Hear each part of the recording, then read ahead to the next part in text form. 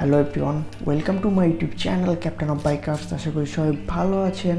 আর হ্যাঁ, আমি ভালো আছি। আজকে চলে আসছি আমি আপনাদের মাঝে কিছু দেখানোর জন্য আর কিছু বোঝানোর জন্য, যেটা হলো ইঞ্জিন অয়েল, বা বাংলাদেশে আমরা যেটাকে মোবিল বলে পরিচয় দিয়ে থাকি, সেটাই হলো ইঞ্জিন অয়েল। তো ইঞ্জিন অয়েলের বিভিন্ন রকমের গ্রেড আছে, যেগুলো আমরা অনেকেই বুঝি, অনেকেই হয়তো বা বুঝি না। তো আমি আজকে সেই ইঞ্জিন অয়েলের গ্রেড সম্পর্কে কথা বলবো। তো চলেন দেরি না করে শুরু করা যাক আজকের ভিডিওটা।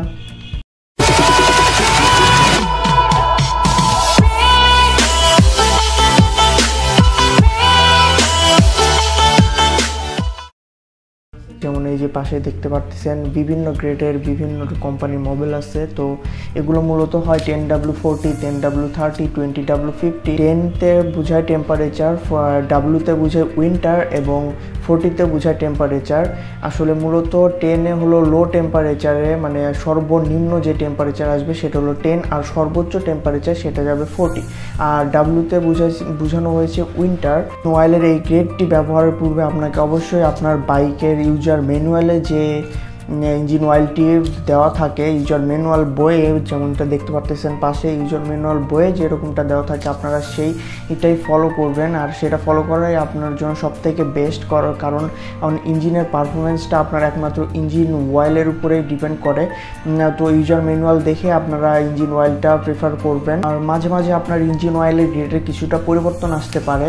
যেমন যদি আপনার বাইকটি শীত প্রধান দেশ থেকে আমদানি করা হয়, সেক্ষেত্রে আপনার ইঞ্জিন অয়েলের আপনার দেশে আসার পরে আপনার দেশের টেম্পারেচার অনুযায়ী আপনার ইঞ্জিন অয়েলটা আপনি পরিবর্তন করতে পারেন। 40,000 কিলোর এর উপরে চলে যায়, তাহলে অবশ্যই আপনার ইঞ্জিন অয়েলের কিছুটা পরিবর্তন নিয়ে আসবেন। কারণ ইঞ্জিন অয়েলের যে পিস্টন এবং সিলিন্ডার, এই পিস্টন এবং সিলিন্ডারের ঘর্ষণের ফলে এর দুইটির মাঝখানে একটা গ্যাপের তৈরি হয়। আর সেই জন্য আপনার বাইকের অবশ্যই ভারী ইঞ্জিন অয়েলটি উঠাবেন। এটা আপনার পিস্টন এবং সিলিন্ডারের গ্যাপটি পূর্ণ করে আপনার বাইকের পারফরমেন্সটা ধরে রাখতে পারে।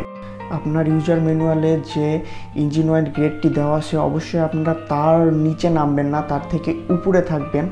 যেমন আপনার ইঞ্জিন অয়েল যদি গ্রেডটা দেওয়া থাকে, যদি সাপোজ 20W40 বা 20W50, আপনি সেই ক্ষেত্রে কিন্তু কখনোই 20W40 থেকে 20W30তে আসতে পারবেন না। আপনি 20W50তে যেতে পারবেন, কিন্তু 20W30তে আসতে পারবেন না, কারণ সেটাতে আপনার ইঞ্জিনের ধারণ ক্ষমতাটা বা পারফরমেন্সটা অনেকটাই কমে যাবে। আর নতুন কোনো বাইকে কখনো ইঞ্জিন অয়েলের গ্রেডটি চেঞ্জ করার কোনো দরকার নাই। আপনার যে রেকমেন্ডেড ইঞ্জিন অয়েল গ্রেডটা দেওয়া আছে সেটাই রাখবেন। আর আপনার কোম্পানি থেকে বা সার্ভিস সেন্টার থেকে যেটা বলে আপনারা সেটাই মেনে চলবেন। কজ নতুন বাইকের অনেক নিয়মকানুন থাকে, যেমন ব্রেকিং পিরিয়ড চলে, তারপর ইঞ্জিনের প্রথমবার যখন রান হয় তখন ইঞ্জিনের মধ্যে অনেক ময়লা বা অনেক কিছুই সৃষ্টি হয়, যেগুলো ইঞ্জিন পিস্টন এবং সিলিন্ডারের ঘর্ষণের ফলে তৈরি হয়। তো সেক্ষেত্রে আপনাদেরকে অবশ্যই কিন্তু মানতে হবে যে আপনারা কখনোই নিজ ইচ্ছায় ইঞ্জিনের অয়েলের গ্রেড পরিবর্তন করবেন না। তো আজকের ভিডিওটা এতটুকুই ছিল। আশা করি ভিডিওটা ভালো লাগবে, আর অবশ্যই ভালো লাগলে সাবস্ক্রাইব করে দিবেন, এবং সাবস্ক্রাইব করার পরে পাশে থাকা বেল আইকনটি প্রেস করতে কিন্তু ভুলবেন না। তো সবাই ভালো থাকবেন, সুস্থ থাকবেন, দেখা হবে নেক্সট ভিডিওতে।